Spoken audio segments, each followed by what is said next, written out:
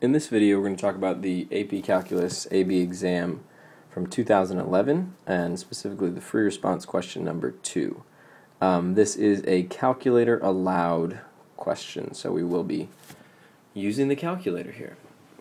Alright, so they give us this table with t in minutes and h of t in degrees Celsius and a couple different data points there. And it says as a pot of tea cools, the temperature of the tea is modeled by a differentiable function h for t between 0 and 10, where time t is measured in minutes and temperature h of t is measured in degrees Celsius. Values of h of t at selected values of time t. No, I don't need to read the whole thing, you can read. Anyway, so we've got this table, and the first question in part A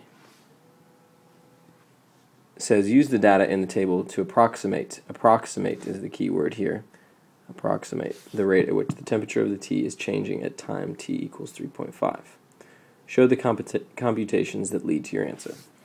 So like I said, the key is where it says approximate the rate.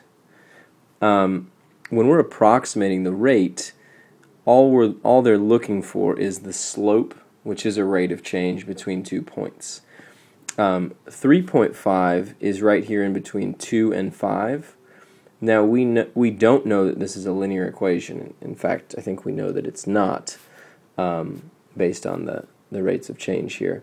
But all we can really do is say, okay, well, from time 2 to time 5, we went from 60 degrees to 52 degrees. So what's that rate of change?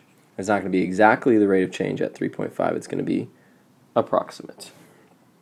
So let's just show them the calculations. Computations, they said, but that's fine. So for part A, we're just going to do 52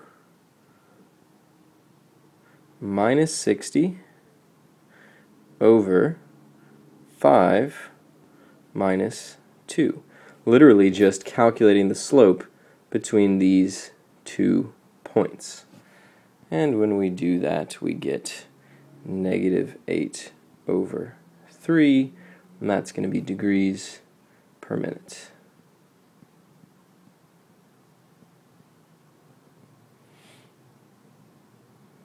And that's all. So that's part A. Going on to part B. In part B, it says, using correct units, explain the meaning of this integral in the context of this problem. Then use a trapezoidal sum with the 4 subintervals indicated by the table to estimate that integral.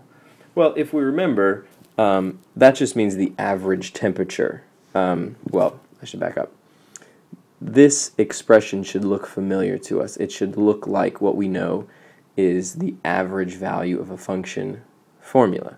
So that's all this means. It means the average value of this function h of t on the interval from 0 to 10. It just so happens that h represents degrees, so this means the average degrees Celsius of the temperature of the tea for this 10-minute interval. So we need to write that down. Represents the average temperature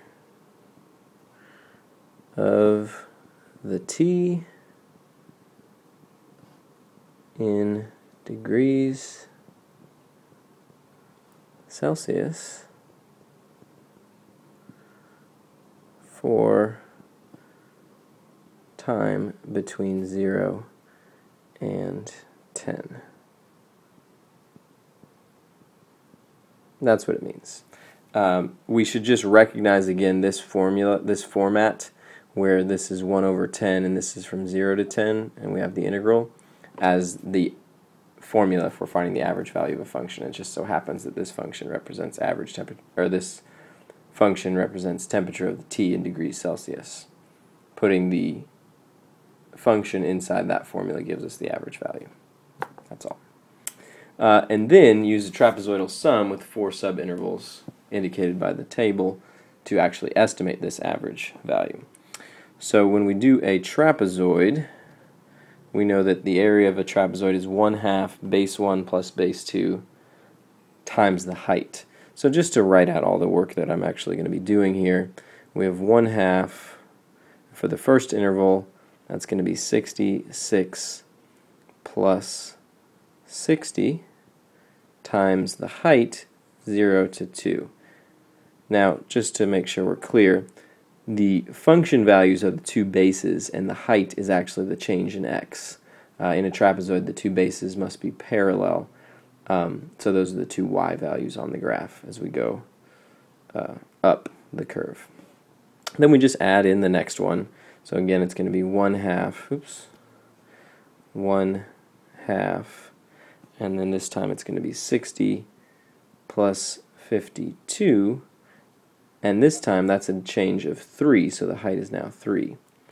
Then plus 1/2 and 52 plus 44 times, this time the change is 4, and I don't have enough room here because I write too big on this thing.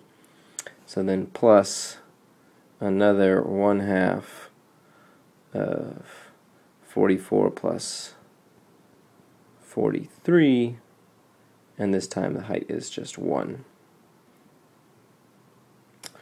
When we multiply all that out, we get 529.5. That's not the final answer though, because then we need to take 1/10 of that to account for the 1/10 that's giving us the average value here. So 1/10 of 529.5 is of course 52.95, and this is degrees Celsius.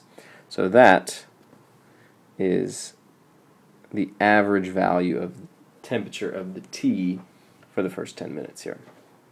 And that's what they wanted in part B. Moving on to part C. Right.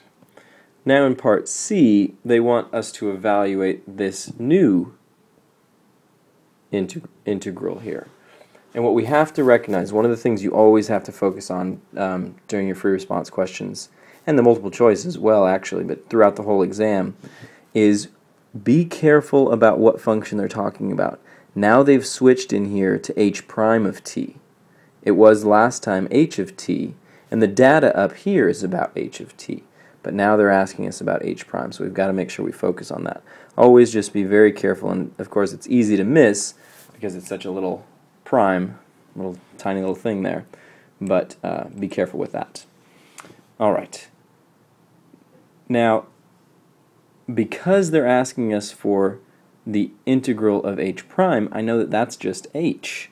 So when I write this out, the integral from 0 to 10 of h prime of t dt, well, the antiderivative of h prime is just h.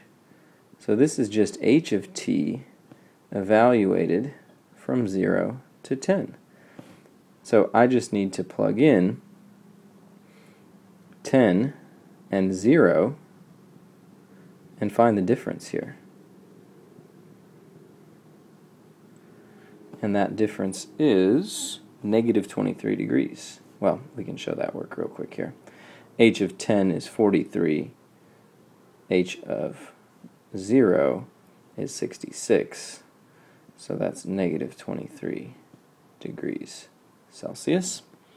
And it says, using correct units, explain the meaning of this expression in the context of this problem. Anytime you take the integral of a rate of change, you're getting the net change. And so if we're taking the integral of h prime, which is of course a rate of change, it's a derivative, I'm getting the net change or the total change in temperature.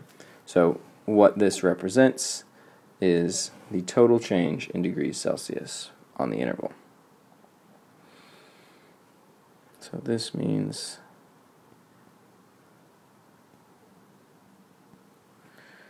the total change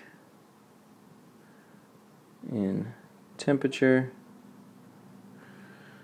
was negative 23 degrees Celsius on the interval from 0 to 10. There we go. So that's both parts. And always make sure that you do answer both parts of a question. First evaluate, then using correct units explain the meaning of this expression in the context of this problem.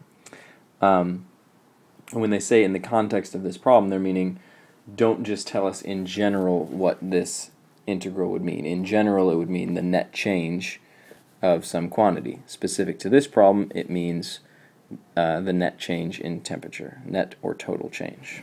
And that's part C. On to part D. Alright, now it says at time t equals 0, biscuits with temperature 100 degrees Celsius were removed from oven. The temperature of the biscuits at time t is modeled by a differentiable function b, for which it is known that b prime of t, again we're focusing on the fact that this is b prime, not b. B prime of t is equal to negative 13.84 e to the negative 0.173 t. Using the given models, at time t equals 10, how much cooler are the biscuits than the tea? Well, we already know from the table that at time t equals 10, the tea is 43 degrees. So we know that from up here. We know that here. Now we need to figure out what's the temperature of the biscuits. Well, we know that the biscuits started at 100 degrees Celsius. Let's circle that. And then this is their rate of change.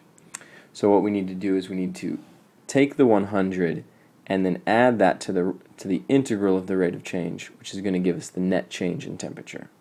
So we're going to say that B of 10, the temperature of the biscuits at time 10, is going to equal 100, their starting temperature, plus the integral from 0 to 10 of B prime of t, which is negative 13.84 e to the negative 0.173 t dt.